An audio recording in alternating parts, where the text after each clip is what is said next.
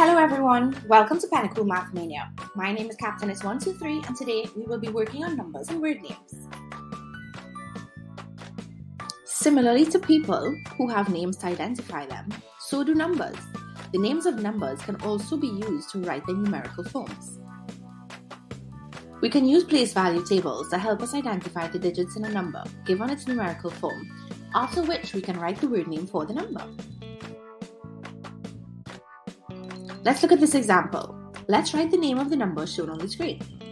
Step 1. Let's insert the numbers into the place value table. Step 2. Let's look at the place value the numbers are in and write them accordingly. We know that 3 is in the thousands position, 4 is in the hundreds position, 5 is in the tens position, and 3 in the ones.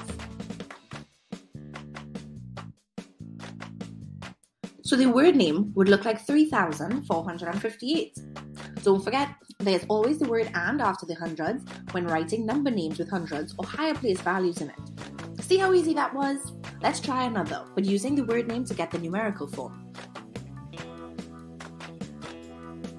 We're looking at the number 3,792 in words. So let's figure out what numerical value or what numbers represent these words.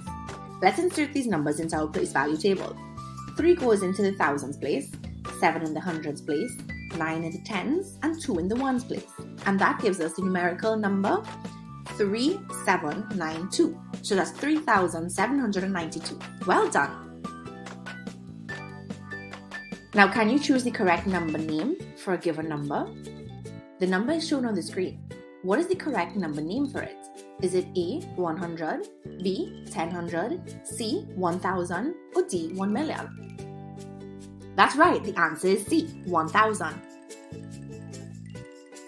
Fantastic job with your number names today. Thank you for visiting Math City. Try the exercises on pinnacle.com to earn points and win great prizes.